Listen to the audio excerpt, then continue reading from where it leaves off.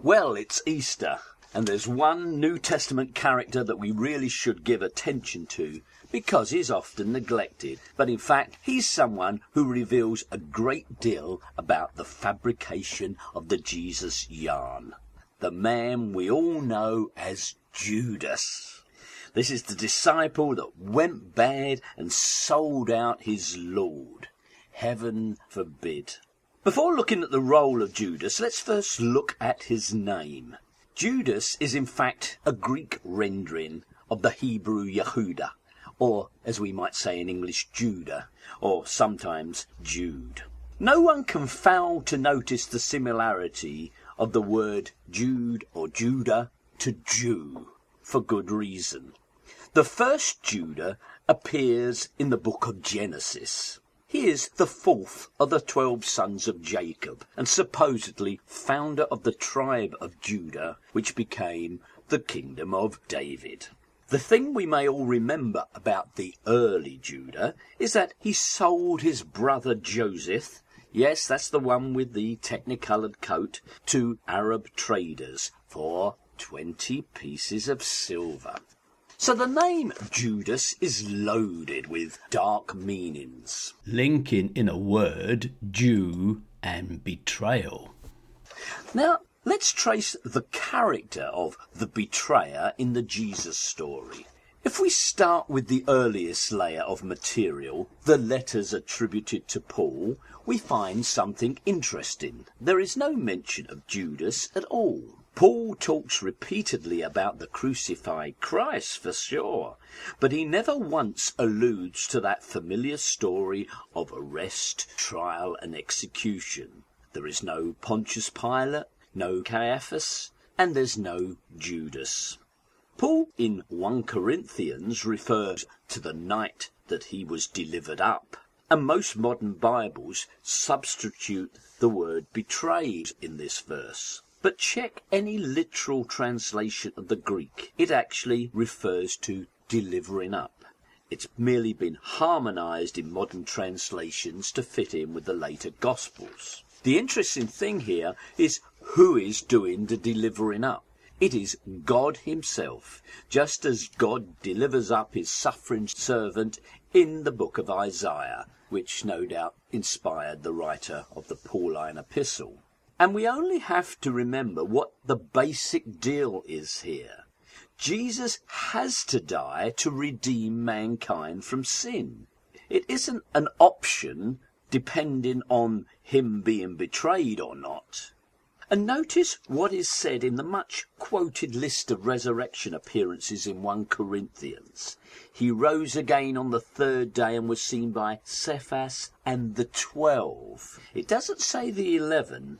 And yet, for those who wish to quibble, Matthias wasn't chosen as a substitute for Judas until 50 days later.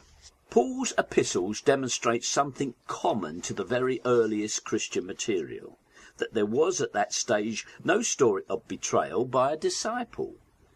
Mark's Gospel is the first introduction to the Jesus story of a human betrayer, but notice that in Mark, the betrayal arrives out of the blue. Mark provides no motive for the treachery of Judas. Up until that point, Jesus has always included Judas among his faithful disciples, as for example when he sends out his disciples 2 by 2 with the power to expel evil spirits. He actually calls Peter, not Judas, Satan, when Peter objects to his intended self-sacrifice. In chapter 10 of Mark, it's the brothers James and John, not Judas, who are chided for asking for top seats in heaven.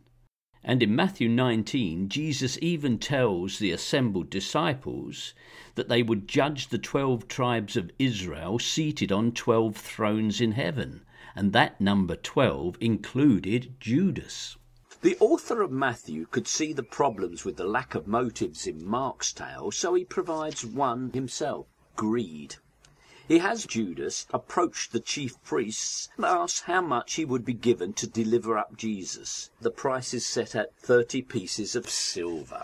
This supposedly is sufficient to corrupt the hand-picked disciple who has seen him perform miracles and given him the power over evil spirits.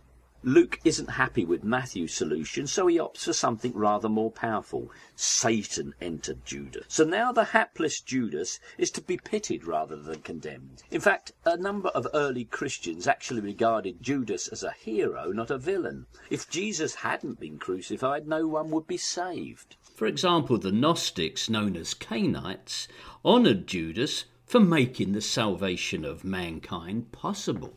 The instruction to Judas found in John 13, "What you have to do quickly," led some early Christians to speculate that Jesus had himself conspired with Judas to bring about his necessary sacrifice.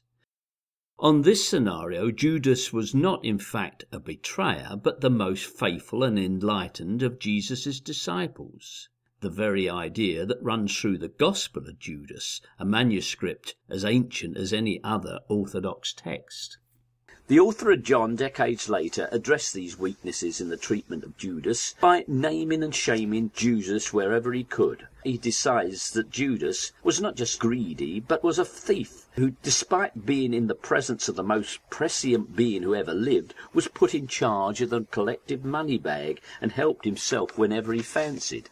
John decides to edit the anointing at Bethany scene from the other Gospels, where all the disciples object to the waste of precious ointment, by identifying that it was Judas alone who was the hypocritical objector to the waste. As if that was not enough, at the Last Supper, not only does John have Satan enter Judas, he has Jesus identify him as the betrayer with a piece of dunked bread. Matthew and Luke can't even agree on the demise of Judas. Matthew has him return his blood money and hang himself, and the priests buy the potter's field. Luke, in Acts, has him buy the field himself and burst open. But then Matthew is borrowing from 2 Samuel, where a traitor to David hangs himself, whereas Luke has taken his inspiration from Psalm 109. It may be scripture, but it isn't true, it isn't history, it's just more astounding rubbish.